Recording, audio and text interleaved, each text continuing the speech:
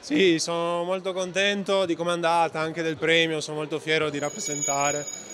Sinceramente sono stati due bei giorni dove abbiamo potuto testare varie dinamiche di squadra, rotazioni, attacco e difesa, come hai detto.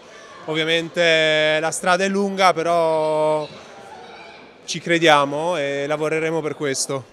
Sono due partite ovviamente diverse, una dove all'inizio eravamo un po' più lenti nel giocare, poi abbiamo ripreso, mentre oggi erano due andature diverse. Ovviamente sono due squadre diverse, ovviamente fa parte anche del precampionato, sappiamo che non sempre andrà magari come vogliamo o come ci aspettiamo, però l'importante è la costanza, la determinazione e fare quello che serve e riconoscere le varie situazioni da volta a volta. Il fatto di giocare da dentro mi aiuta a essere anche più pericoloso e crearmi più spazi anche dopo per il tiro da fuori.